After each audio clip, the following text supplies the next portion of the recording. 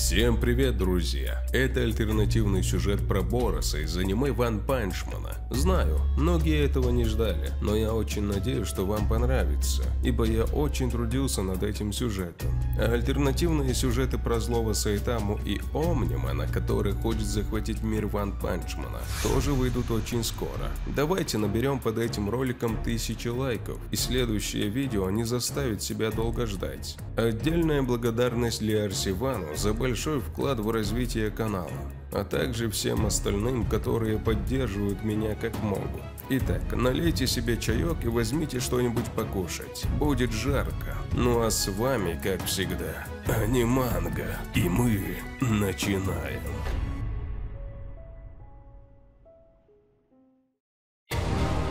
Не надо смотреть без подписки. Ты слышал мастера, так что подпишись, или я испепелю тебя. Борос, также именуемый как Лорд Борос, лидер воров темной материи, группы инопланетных захватчиков, ответственных за разрушение города Эй. Подобно Сайтаме, Борос столкнулся с экзистенциальным кризисом, получив огромную силу, что битвы перестали вызывать у него какие бы то ни было эмоции. Его межгалактические путешествия в поисках достойного противника привели его на Землю, где он был повержен Сайтамой. Но это не конец. Давным-давно Лорд Борос странствовал по своей вселенной, захватывая планеты и поглощая их энергию, становясь все сильнее и сильнее. И так он бродил по вселенным, уничтожая все на своем пути. Он был настолько силен, что это не составляло ему труда. И со временем ему все это наскучило, и он столкнулся с кризисом, так как ни в одной вселенной, ни на одной планете он не мог встретить достойного противника, который смог бы противостоять ему. И однажды в одной из бесконечных вселенных он обратился к инопланетному предсказателю, который рассказал ему, что в этой вселенной на одной планете находится достойный ему противник. И тогда Борос начал исследовать эту вселенную. На протяжении 20 лет он бродил по этой вселенной, уничтожая бесчисленное количество планет, но он так и не находил того самого достойного противника. И тогда один из подопечных Бороса советует ему отправлять на поиски своих воинов, чтобы ускорить процесс. Борос задумывается об этом и решается создать отряды для поиска. Он собирает несколько сотен отрядов из сильных воинов и отправляет их на поиски. Когда он узнавал о том, что некоторые его отряды уничтожены, он прибывал на эти планеты в надежде, что там окажется достойный ему противник. Но, увы, они оказывались намного слабее Лорда Бороса. Со временем все отряды были уничтожены, и когда Борос летел на эти планеты, он с легкостью уничтожал их. Его настигла депрессия, и ему уже надоело драться в бесчисленных битвах, которые даются ему очень легко. В один момент он созывает к себе своих подчиненных и просит подготовить лабораторию для создания своего клона. Борос понимал, что воины, которых он отправлял, были недостаточно сильны, и что его уровень силы превосходит вселенских масштабов. И в один момент, находясь в своем огромном корабле, он созывает своих подопечных и рассказывает им, что собирается клонировать себя, и просит подготовить лабораторию. Все были в недоумении, потому что не могли представить, что настолько сильного Бороса будет возможно клонировать. Но они не могли ослушаться своего лорда, поэтому приступили к делу. Борос идет в лабораторию, и там его подготавливают к клонированию. Берут его образцы и вставляют в капсулу, где и должен родиться его клон. После чего сам Борос заходит во вторую капсулу и просит немедленно начать клонирование. Подопечные Бороса начинают клонирование, но оборудование начинает искриться и процесс прерывается. Борос выходит из капсулы и спрашивает у них: В чем дело? Что стряслось?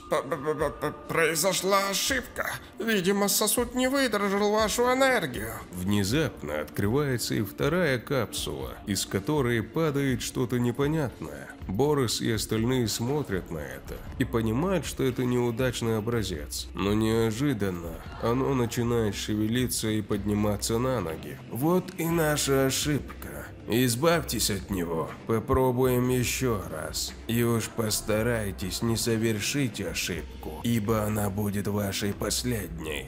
Неудачный образец выглядел очень угрожающе. У него было аж 10 ярко-красных глаза.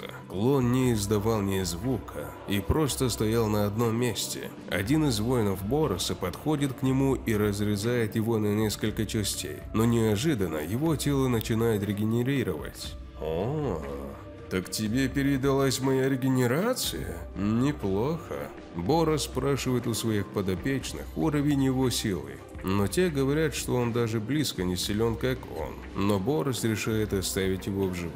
Он понимает, что если ему передалась его регенерация, то он сильнее многих его воинов. С этих пор ты являешься моим подчиненным.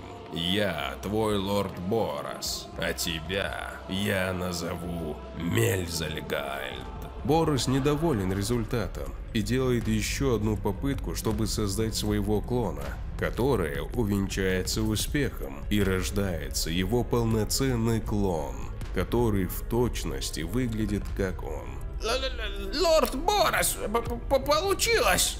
Вся аппаратура сгорела, его сила близка к вашей. Борос подходит к своему клону и стреляет в него своей энергией, тем самым передавая ему часть своей силы. Меня зовут Борос, но теперь и тебя тоже. Ты мой клон, и ты создан, чтобы найти для меня достойного противника, который находится где-то в этой вселенной. Найди его и уничтожь.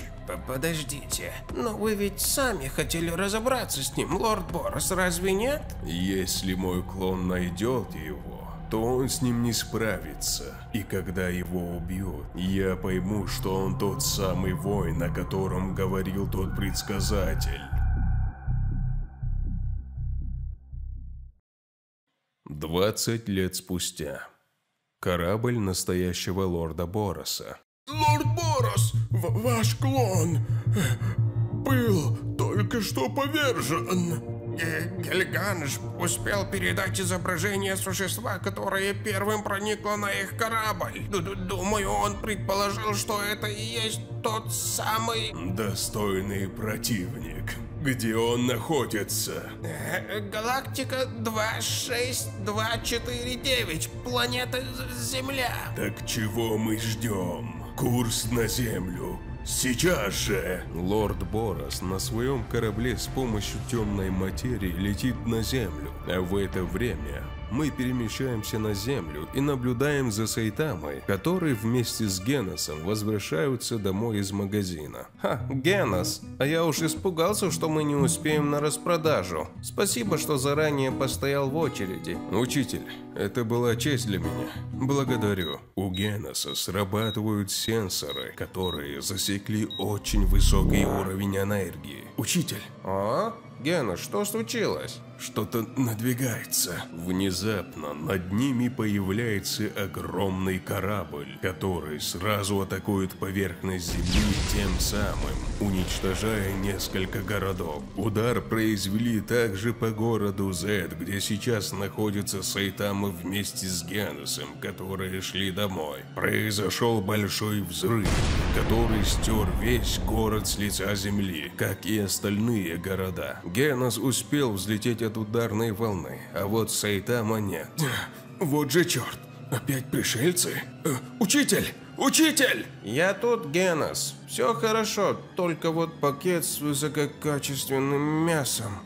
Учитель. Эй, вы там! А ну вылезайте! Чертовы ублюдки, вы пожалеете об этом! В это время в штаб-квартире Ассоциации героев была паника. Щичи и остальные были в шоке от происходящего и не могли поверить, что буквально за несколько секунд было уничтожено несколько городов. Они отправляют всех героев ниже С-класса в разрушенные города, чтобы найти выживших и помочь им. А героев С-класса он попросил уничтожить корабль пришельцев и всех, кто на нем прилетел на нашу Землю. Все герои собираются и немедленно направляются к кораблю. А тем временем Сайтама и Гена стоят под кораблем и наблюдают за ним. Ладно, я не буду ждать, пока вы выйдете. Я сам приду к вам и уничтожу вас нахрен. Как только Сайтама пытался спрыгнуть на этот корабль, внезапно открывается огромный люк корабля, откуда выходят 3 пришельца с очень угрожающим видом. В этот момент к Сайтаме и Генасу прибегает Кинг, который еле дышит. А, Кинг? Что ты тут делаешь? Я пришел к тебе за своими дисками, которых я забыл у тебя. И я их забрал и собирался пойти домой. Но случайно я уронил эти диски в подвал, и я полез туда за ними, как прогремел взрыв.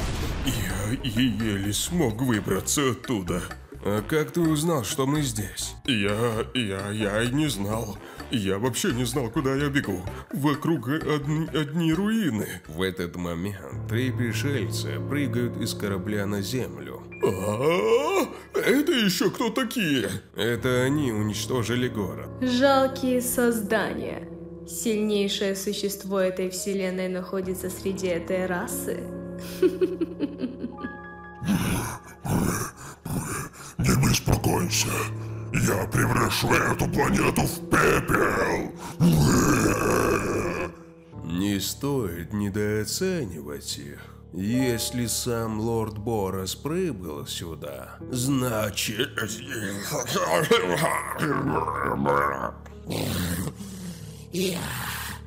Я вырву ваши мелкие глазки и затолкаю их в вашу пасть. Но, к сожалению, вы этого не увидите. Достаточно. Сайтамы вместе с Генасом и Кингом поднимают свой взгляд на корабль, откуда медленно выходит настоящий живой лорд Борос. А? Опять ты?